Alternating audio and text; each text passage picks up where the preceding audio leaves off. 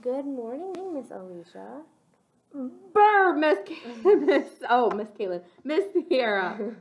We are in a new week and a new month. We are. It's empty and it is also very cold out there. All right, so let's talk about our new month. So it's no longer October. No, it is November. November. November is our new month. November. Can you try to say November?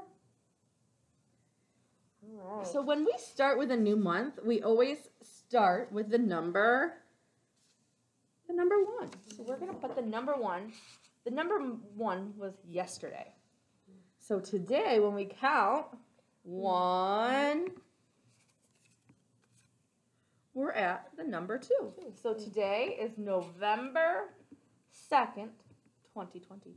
And if we go on up, today is Monday. Monday, our first day of our week. So Monday, November 2nd, 2020. Start of our new week. Yeah.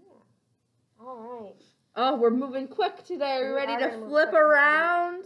Flip it around so we can start with our weather. Oh, now, Miss Sierra, I saw some fun things on the ground when I got up.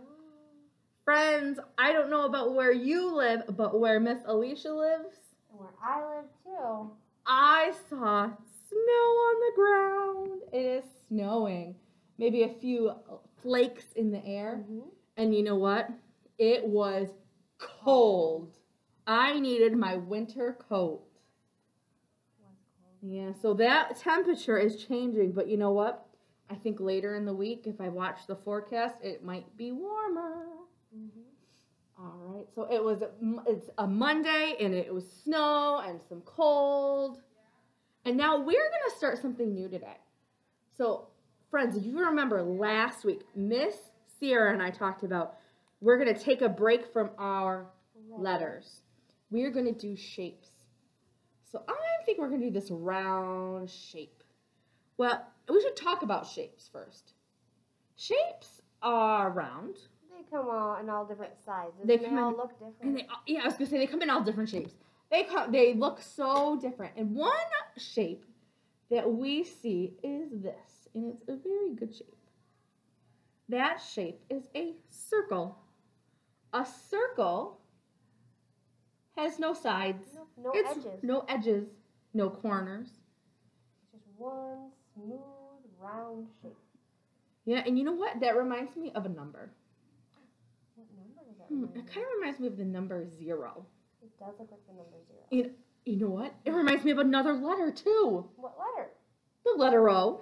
The letter O. They all are a circle. All of those are a circle.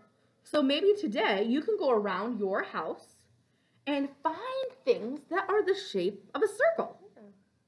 Maybe tomorrow we can practice drawing a circle. All right, so I want to see how many things you can find at your house that is a circle. All right. All right. See you tomorrow. See you tomorrow.